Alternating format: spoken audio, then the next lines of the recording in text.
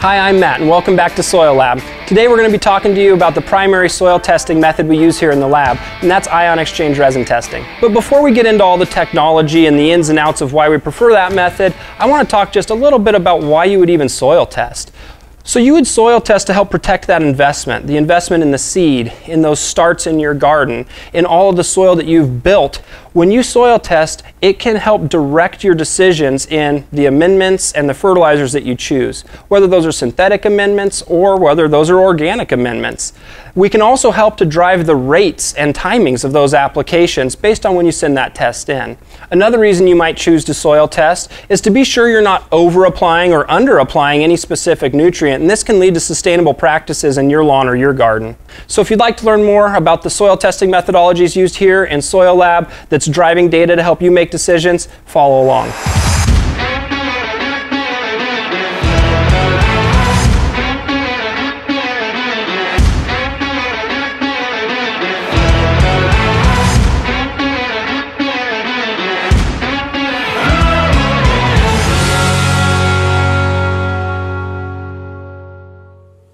Ion-Exchange resin testing may seem new to us as consumers, but in fact it's been around for quite a while. The ion-exchange resin testing method was first developed by Dr. Earl Scogli in Montana State University in the 90s. He was really the first one to pioneer the use of these to look at a multi-nutrient analysis, meaning that we would look at more than just nitrogen or phosphorus or potassium, but rather use one extraction method to look at several different nutrients at once. This really caught my attention and actually found it in a lot of my college textbooks in the early 2000s. And early on it really piqued my interest because I was looking at all of these research studies and all of this text and explanation that showed me that this may be a soil testing method that's more accurate and more reliable than some of the traditional soil testing methods that I was trained on early. The other thing I found interesting is that these soil resins were highly correlated with tissue test data, meaning that they could be the leading indicator to tissue test values, meaning that we didn't have to wait for a deficiency in the tissue before we corrected the problem. What I want to talk about next is how this ion-exchange resin technology works, how the nutrients are extracted, and maybe how that's different than our conventional soil analysis that many of us are familiar with. First, these resins are formulated in a way or developed in a way where they only adsorb the available forms of nutrients. Now, I don't want to go too far down that path, but in other words, they only absorb available phosphate in the form that plants adsorb it. They only adsorb potassium in the form that plants would absorb it, so on and so forth. And so functionally, these ion-exchange resin capsules are acting just like a synthetic plant root. So in terms of sample preparation, when we soil sample, we take the soil sample, blend a composite, we take a scoop of that composite and add it to our container. That container is then shipped off to the lab, it's ran for a pH, and then it's extracted with one single extractant for the multi-nutrient analysis. Now that's a little bit different than our standard soil analysis. Your standard soil analysis is going to be shipped off to the lab, it's then going to be dried, it's going to be ground, it's going to be sieved to remove large particles like gravel and large pieces of organic debris. And then small portions of that sample, 5 grams here, 10 grams there, 1 gram here, are going to be pulled out, and different chemical extractants are going to be used to measure different nutrient levels. And depending on what region you're living in, different extractants may be used, and that's often driven by soil pH and other regional or local characteristics of the soils. All of those variables are eliminated in ion-exchange resin capsules and ion-exchange resin testing because it only measures those bioavailable nutrients. It doesn't guess at the extractant to use to extract the available nutrient. So I love that about these ion-exchange resin capsules. They're measuring just that bioavailable nutrient, and there's not that regional specificity that we've all become so accustomed to using our standard soil testing labs. Now, if you've been using a standard soil testing lab, you can continue to use that lab, maybe supplement with a resin test. What you're going to see is that for many of those elements, they're going to trend very similarly. But for some, the standard soil test may over or underestimate the nutrient value that's actually available. Well, why does that happen? Well, that overestimation may happen because certain types of clays are layered. And when an extractant is used, it might pull those layers of clay open, and then provide, for example, some potassium that's measurable that the plant might actually not recognize or be able to absorb. The ion exchange resins won't make that physical or chemical change to those clay particles and will only measure that bioavailable potassium. And so that's a strength that I see to these ion exchange resin capsules. Just like many of my students, you may be thinking, Matt, how is this any different than a saturated paste extract? We're using deionized water and we're measuring the solution, and it's in fact quite different than a saturated paste extract. So what are some of those differences? Well, first, a saturated paste extract, that preparation is going to be the same preparation that you have for your conventional soil analysis. So that sample is going to hit the lab, it's going to be dried, it's going to be ground, and then it's going to be sieved, and then it's going to be saturated, vacuumed through, and the solution is going to be analyzed for those nutrients. Again, that's much different than our ion exchange resin capsules, where you take the field moist soil, add it in, that capsule adsorbs those available nutrients in solution, similar to the saturated paste, but it also continues to measure the release of those nutrients from the soil exchange sites. So it shows you that pounds per acre per day availability, whereas the saturated paste extract is really just a point-in-time measurement. And this is what allows us to develop and implement accurate fertilizer and soil amendment programs for an entire growing season. So if we just wanted to take a little bit of a break from this and take a lesson in basic soil science, if you were sitting in my classroom today, you would have heard me talk about the three forms of, or pools really, of cations in the soil. And those are non-exchangeable cations, exchangeable cations, and soluble cations. 90 to 98% of the cations in the soil environment are non-exchangeable. Those aren't going to be detected by the paste or the resin.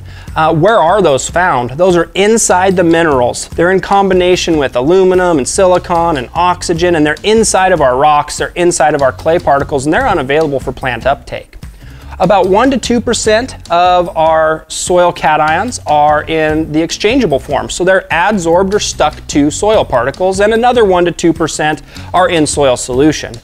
Our soil paste extract is really going to focus in on that 1 to 2% in solution and miss the 1 to 2% largely that are on those exchange sites.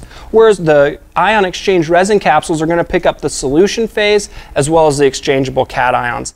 It's not just the total amount of nutrient in your soil that's important. It's the ability of that soil to provide those nutrients in the forms and amounts that your plant needs when it needs it. Okay, so we've decided to take a soil test to help drive our decisions in the lawn and garden. One thing that's unique is those sufficiency ranges on your soil test report and how they were developed. We have published data, and it's available to anyone, that shows you the crop uptake needs on pounds per acre per day. A great example of a crop uptake need is corn, a widely studied plant. During its peak period, and this is in high yielding corn, like over 300 bushel per acre corn, it can require up to 15 pounds of potassium per acre per day. When we use our ion exchange resins and allow those to adsorb your nutrients, we're able to correlate your particular soil's release and exchange of those nutrients to your crop uptake demands. There's no other technology that allows us to do this, and it really gets me excited because, again, then we can drive recommendations so that we're supplying exactly what your plant needs. Not too much of any given nutrient and not too little of any given nutrient. Something that I mentioned earlier in the video, and I'd like to get into just a little bit more, is that correlation or that leading indication between resins and the tissue concentrations of these available nutrients. Our resins can act as a leading indicator, and we see that in corn again, a well-studied plant. In those early growth stages of corn, we can take our resin tests, and these resin tests show the bioavailable nutrients.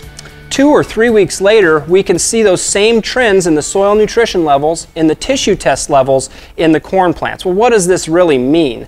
This means that I can amend that soil to avoid any potential deficiencies in the tissue before it's a deficiency, as opposed to taking a tissue test, recognizing I have a deficiency, and then trying to play catch up or put out a rescue treatment later on. So it's not just in corn that we've seen this leading indicator. I was really fortunate to do some grant work through the Northwest Turfgrass Association, and we were able to see that in turfgrass situations on golf course putting greens and fairways, that the resin analysis was a leading indicator to the tissue analysis to the tune of 2 to 4 weeks depending on the nutrient as well. So this isn't corn and garden specific. This is true across cropping systems, and it's true across both man-made root zones as well as native soils. The result of matching your crop's needs to your particular soil is that you're going to grow a healthy plant that resists pest incident, and if you're gardening, provides a plant that's as nutrient dense as possible. So when I say it's going to reduce pest incidence, it's no different than really your body or mine, right? When I'm healthier, I resist the common cold. I resist whatever's running around right now. That plant, when it's healthy, is going to better resist diseases, it's going to better resist insects, and to a lesser extent bacteria and viruses that may infect it.